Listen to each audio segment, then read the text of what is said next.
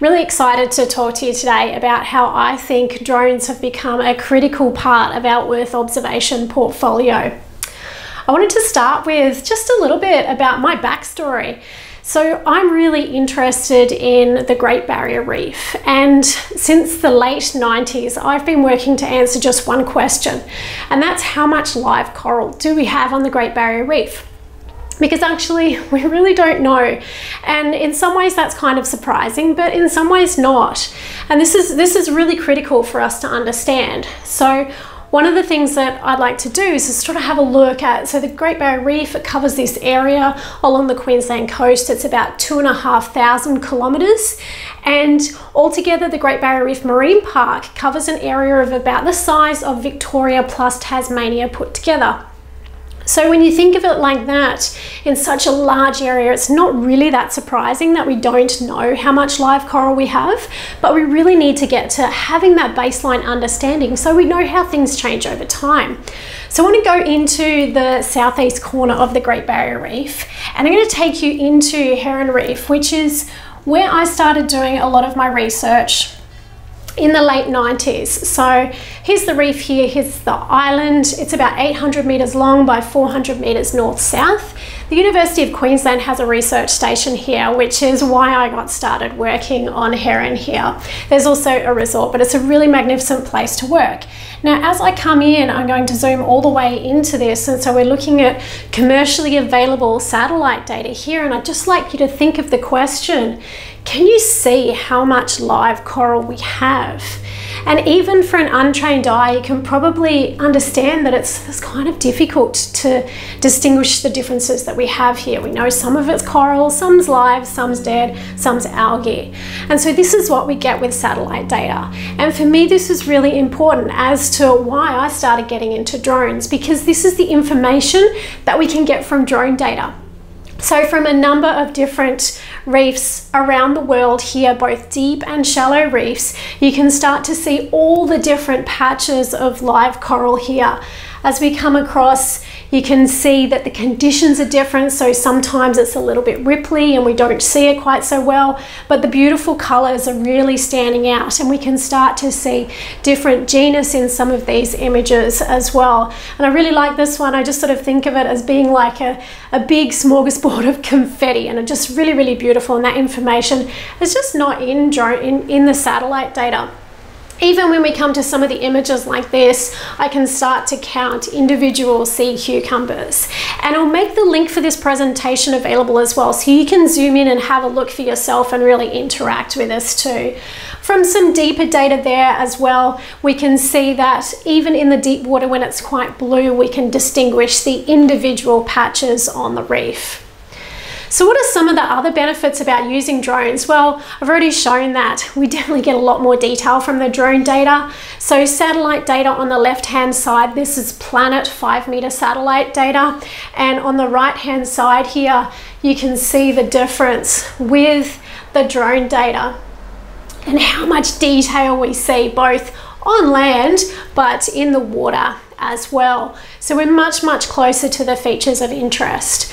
Now, it's also really easy for us to just get out and fly when and where we need. Now, this might be important if we're thinking about tidal areas, for example, and it's really important to get data at a particular time of day. You don't have to worry about specific satellite overpasses. Now, I also really think it's important to think about some of those weather conditions where we can't capture satellite data. Yes, we might be able to get radar data, but optical satellite data is a real pain in disaster situations if we need data then and there. But hey, it's cloudy, so we just don't get that information. With drones, we can fly underneath it. I also like that you can pick up a drone from your local electronics store, JB Hi-Fi, Harvey Norman, and you can get out and get started. These things are really quite small, and it's quite easy to get started with that. So anyone, anywhere can start to capture these data. And finally, we have some really cool data processing that we can do that allows us to look not just at the imagery itself, but we can also extract these 3D models. And so in this case, I'm really interested in looking at the terrain, and we can start to see how the elevation changes over the areas. We can get this three-dimensional texture. We can look at the height of trees or even corals if we're interested underwater as well. So some really interesting processing techniques that we can use with drones that again just aren't available to us with satellite data. One of the other reasons I really like working with drone data is because I see some really great opportunities for calibrating and validating our satellite data modeling. So whether that's global land cover, or in this case in the Allen Coral Atlas, looking at the coral reefs of the world. Now this works on a global scale, but how good is it on a local scale? So I recently spent some time in Belize, and I'm going to come into this area here and look at the classification from the Atlas compared to our drone data. And so what you'll be able to see is that although we're looking at the same types of categories, so for example, the pink here is coral, green is seagrass, rock, rubble, bit of sand, and this is representing the island here. When we peel away the classification based on 5-meter satellite data and we look at what the drone data looks like underneath, that it's actually quite different. So for example, based on fieldwork, I know that this area here that's covered in pink as coral is actually all seagrass along here. This is all seagrass here too.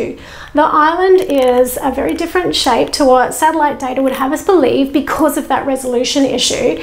And the satellite modeling also stops when the water gets a little bit deeper, but we can actually see that there still is some coral there as well. So what implications does this have for any management decisions that we're making and any interventions that we may need to do? But so one of the other challenges is that the satellite data are fantastic for really, really broad areas. And we get a good idea of this here. Again, this is the planet data, but then we zoom into drone data and then it's not necessarily enough as well. So it's just part of the portfolio of Earth observation. We have some snorkel data taken just below the surface, and then we zoom all the way in to some dive data as well. And you can actually see some calibration targets. You can see our field site and some gorgonians or soft corals here. So this is just all part of the package where everything works together. Back to our snorkeling, our drone, and then all the way out to our satellite data as well. But so one of the challenges is that we can't do field data everywhere. So it might get us the detail that we need, but what I'd like you to take away from this video here is really this feeling of scale and how teeny tiny Dr. Javier Leon is as he's snorkeling along the reef here. His buddy's just about to come into view, and as we pull out, you'll just see the scale of just one of 3,000 reefs of the Great Barrier Reef. In this case, this is Heron Island. So you really should appreciate that field data just isn't possible everywhere. But we can't drone everywhere either. And this is sometimes how I feel. I feel kind of small when I'm out there droning. And so this, for me, where global collaboration comes into play. And in this case, we can have a look around the world that there's people using drone data for all sorts of Earth observation reasons. And so, for example, we've got Renee Bartolo working in Kakadu National Park.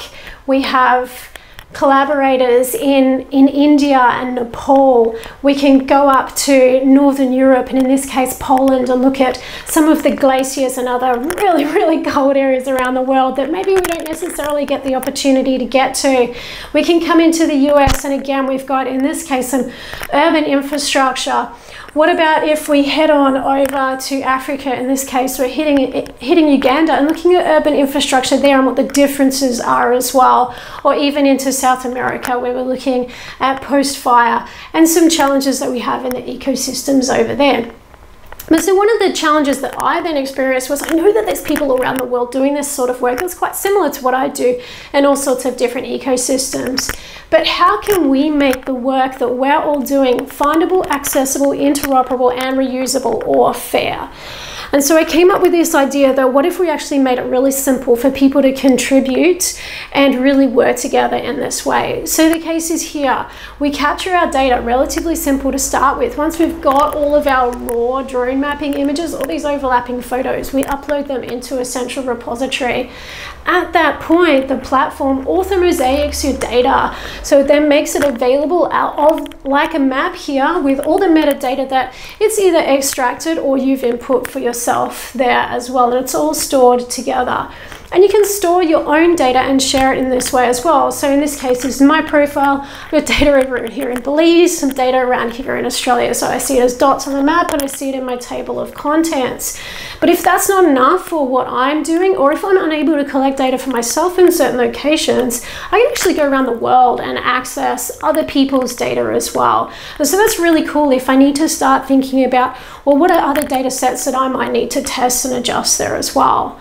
I can refine that specifically by a type of ecosystem, and in this case we're using the IUCN habitats. So we've got all the different categories, and I could say, well, maybe I'm working in grasslands in this case. I can see all the different data sets that are there. Perhaps I've got an AI model that I've tested in my local area, and I need to see if it's going to scale to other areas, other geographies around the world there as well.